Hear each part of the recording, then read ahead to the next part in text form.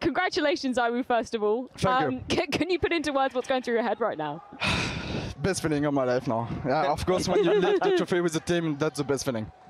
All right, first thing, right, this game especially, it was everyone else stepping up, right? Yesterday we had Dupree in the second map, and, you know, Magisk, incredible series overall. Actually. Everyone stepped up. Just talk us through your feelings right now, man. I mean, the feeling about the game, you're like, just have the momentum, and if you have the momentum, and we can do everything. Yeah, and actually, individually wise, everyone's pop up, everyone have a good one. That's how we win this game, yeah.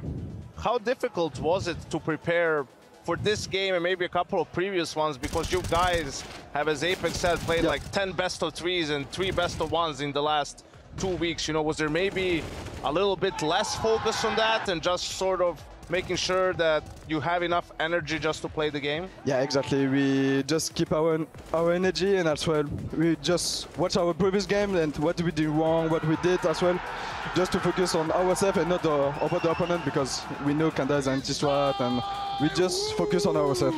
ZywOo, talk to me particularly about this Inferno as well, because, you know, coming out of that first half, you guys were looking really dominant. Heroic started to mount that comeback coming onto their CT side.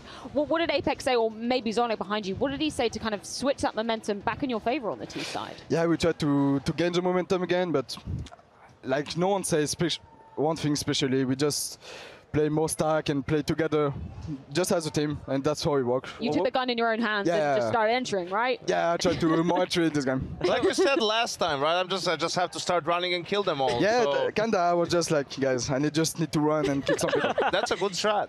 You make it sound so easy, man. Yeah. ZywOo will go kill. Yeah. It works. It works this time.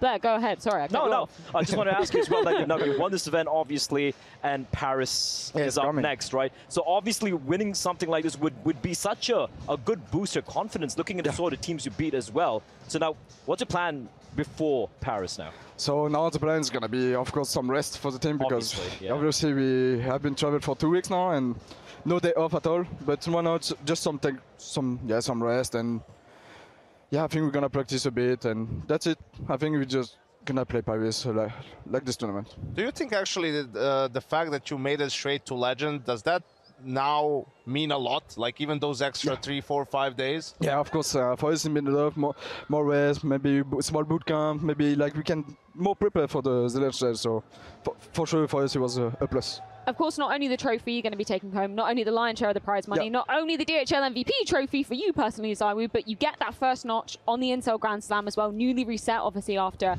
FaZe were taking it at EPL. But also, you qualified for IEM Cologne, so you're going to be going deeper into that tournament. Is that a little extra cherry on top for you?